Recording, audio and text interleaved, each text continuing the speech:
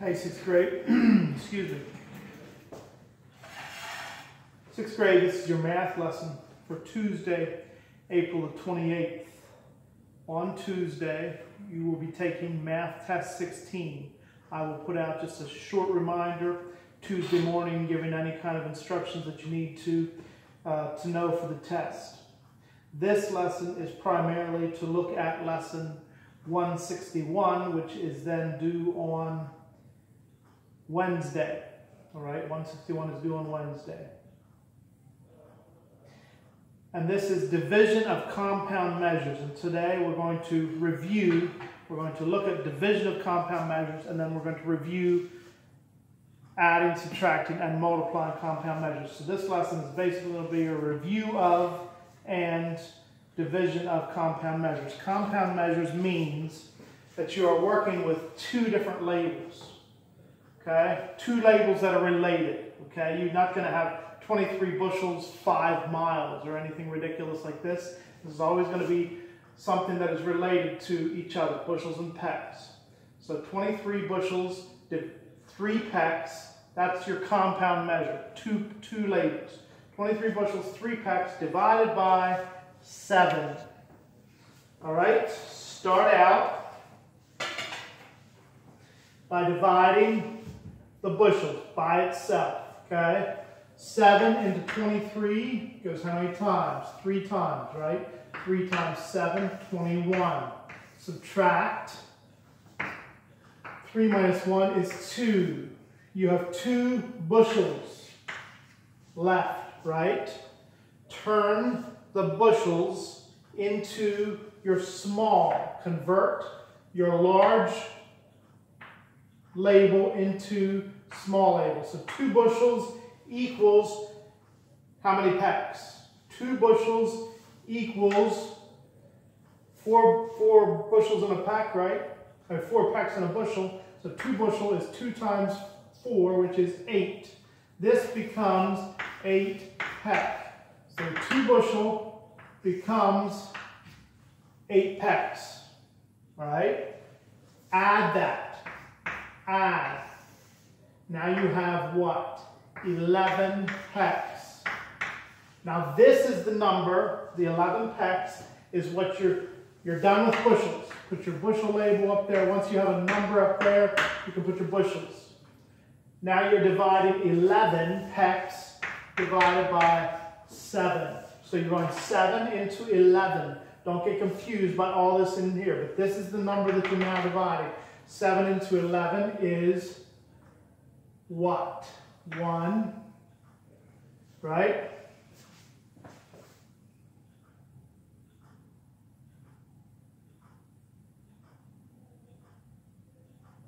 Yes. 7 into 11 is 1 times 7 is 7. Remember, it's this number we're working with. 11 minus 7 is how many pecks left over? 11 minus 7 is 4. So you're going to have 1 and 4 over 7 pecks. All right? Check that out. It's not that horribly complicated as long as you keep the steps. 23 bushel divided by 7 is 3. Once you have a number up there, you can put bushels there because the remainder is not going up there. So this is 3 bushel. You have the remainder of 2 bushels. Turn the 2 bushels into pecks. 2 bushels equals 8 pecks because there are 4 pecks in a bushel, right? So 8 pecks. Add the pecks up that you have. 8 plus 3 is 11. And then that is the number that is being divided by 7. 7 into 11. 1 times 7.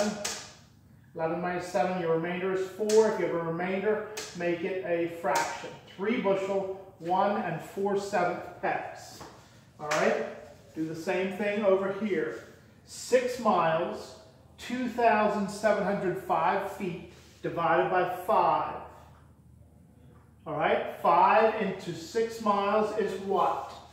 1, and you can put the miles up there. Why? 1 mile. 1 times 5 6 minus 5, you have 1 mile left. Okay, you don't have to do all this, these labels and stuff, but this is just to show you, to keep stuff track. So you have 1 mile left. Turn the 1 mile into feet. How many feet per mile? 5,000 plus 5,280. Okay, your 1 mile became 5,280 feet. Add that. 5, 8, 9, 7. 7,985. That's feet divided by, 5. Divided by 5. So you're going 5 into 7. Okay? Don't get confused again. This is the number that's being divided. 5 into 7, put it up here. 1 times 5, right? 7 minus 5 is 2. Bring the 9 down. Yes. Bring the 9 down. 29 divided by 5 is 5 times 5 is 25. 4. 48. Gonna run out of space almost. 5 into 48 is what? 9. 45. Subtract 8 minus 5 is 3. Bring the 5 down. 35 divided by 5 is 7. That comes out evenly. So then your answer is 1 mile, 1,597 feet. Okay? Big unit divided by this. 1 mile. The remainder of your big unit is miles. Turn that into feet and add it to the feet that you already have. And then divide that sum of those two by 5. Okay? And that will be how many of the small unit you have. Feet. Right? Check those out a little bit. Please come back and look at this. Come back and look at this video if you're not sure how to do it. Go back and look at that lesson if you're not sure how to do it. All right? Don't lose focus. You're in the last week. I was going to tell you this in your language video. Don't lose focus. You're in the last week of language. We're almost in the last week of school. Okay? Focus. Some of you are losing focus. Some of you partly because you're just at home, and I understand that. Okay? But don't. Especially on your tests and quizzes, people, and on your assignments that are graded. You need to go back over them and check. All right? Check them. I tell you which ones are going to be graded, so check them purposely, especially. Make sure that they are done well so that you can have a good grade in the end. All right? So focus. Okay? I know this hasn't been fun, just being at home, not seeing friends. Depends how picky you are with the stay-at-home order or the, not socializing. We haven't been at Grandpa's for quite some time, and that's wearing on all of us. Ellie, and she doesn't understand. I mean, she understands why we can't go, but she still wants to, right? All right? So, focus, people. Okay? You can do this. Get through this last week. Give me great grades at the end of the week. When you're doing tests and quizzes, please make sure you're doing everything. Okay? Don't skip sections. Follow directions. Get those good grades in. All right.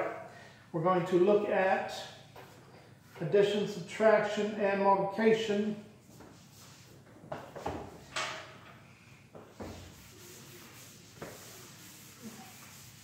Of compound measures as well. Let's do that quickly. I'm done with you.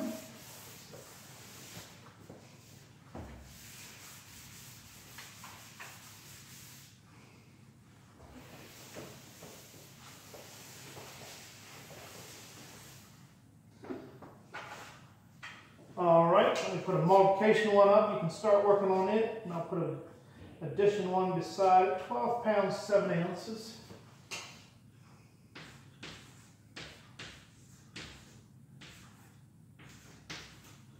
Times 8. All right, work on that. couple pounds, 7 ounces times 8. 8 times 350 pounds.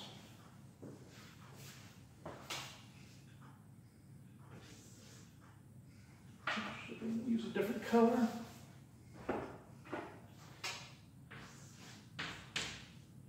Don't forget what you're doing when you're doing these. Adding, subtracting, multiplying, dividing. 50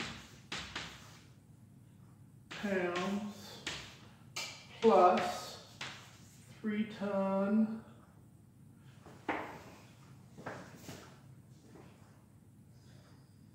Oh, that's a subtraction one. Let's do the multiplication one first. I mean the addition one first because it's similar to multiplication. 15 packs, 6 quarts, sorry.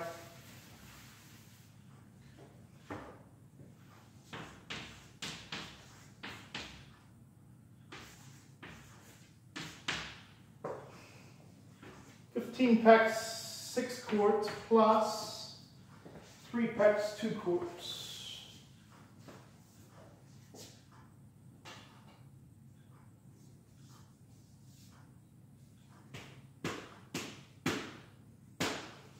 Wow. Messed myself up while I was doing it. It's alright, this will work. Alright, the multiplication one. Let's multiply each one of these separately, okay? 7 ounces times 8 is 56 ounces. 8 times 12 is 96 pounds. When you're multiplying, divide the small unit that you get, divide the small unit by how many of the small units are in one of the large units. So in this case, you're asking, how many ounces in 1 pound? How many ounces in 1 pound? Divide 56. 56. No, it's come out here. Come somewhere where we can see that at. Right? 56 divided by 16 ounces per pound. Right? If you do the math, that is going to be 348. Your remainder, your divisor is pounds, okay? And your remainder was going to be ounces. So don't make a fraction. 3 pounds, you're going to add that plus 3 pounds, and your remainder is going to be the ounces. Okay, so you're going to have, well, let's just get the remainder. The remainder is going to be 8, and that's going to be ounces. This is going to be pounds. Let's just write that up here. 3 pounds, 8 ounces. Add the 3 pounds here. 96 plus 3 is 99 pounds, 8 ounces. And that's, you don't add that, okay? You're done with this now. And all you have left is 8 ounces. 99 pounds, 8 ounces, not 80 Z's. Make sure you know that that is 8 ounces and not 80 Z's, right? Okay? Multiply them separately. Divide the small unit by how many of them go in one of the big units. 56 divided by 16 ounces per pound. 3 pounds, 8 ounces. Add the 3 pounds, and your 8 ounces is the answer. Addition is very similar. In fact, they teach you to do it exactly the same way. The thing of it is here, and let me show you. Let's just add again.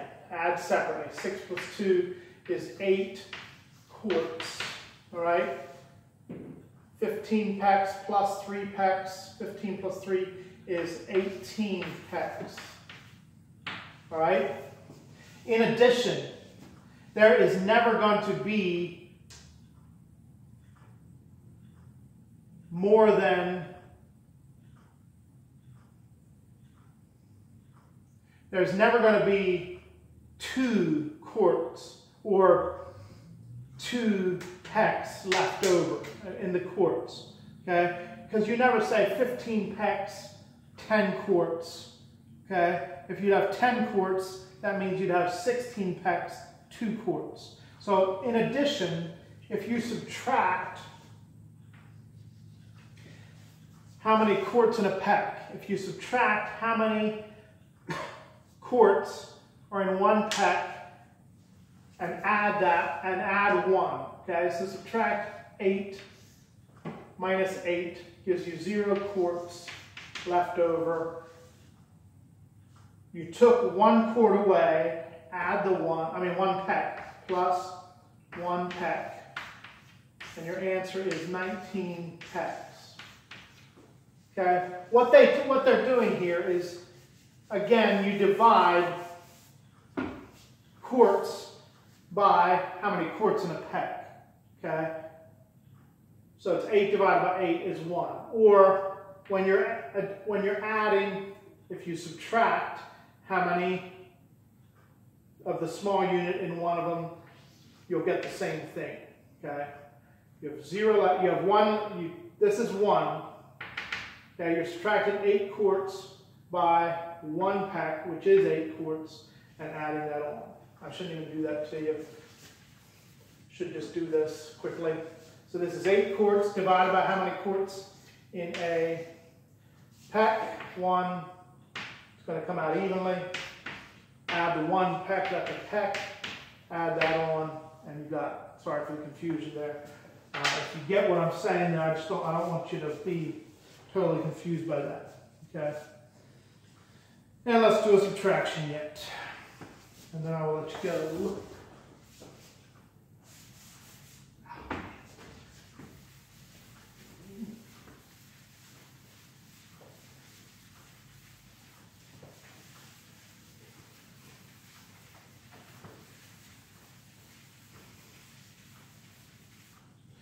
Subtraction of compound measures. 8 tons, 350 pounds. 8 ton, 350 pounds minus 3 tons, 1,000 pounds. All right. Now we of course have this dilemma of that 8 tons, 350 pounds is larger than 3 tons, 1,000 pounds. But we have this 350 minus 1,000, which we cannot do. 350 minus 1,000. So you borrow 1 of the tons. You borrow 1 ton, right? You borrow 1 ton. You add the ton onto the pounds. So turn 1 ton. So you're adding 2,000 pounds per 1 ton, right? This becomes 7. Don't forget, the 8 becomes a 7. Add 2,000, so now we have 2,350, right? Minus 1,000. 2,350 minus 1,000 gives you 1,350 pounds. You borrowed 1, 7 minus 3, 4 tons. 1,350 pounds. Okay? Borrow 1 ton. Borrow one ton worth of pounds. Add it on. Make sure you borrowed. Make that 1 less. Add 2,000 pounds, and then subtract. All right. So 6th grade. Have a good week. I will remind you of your test on Tuesday morning.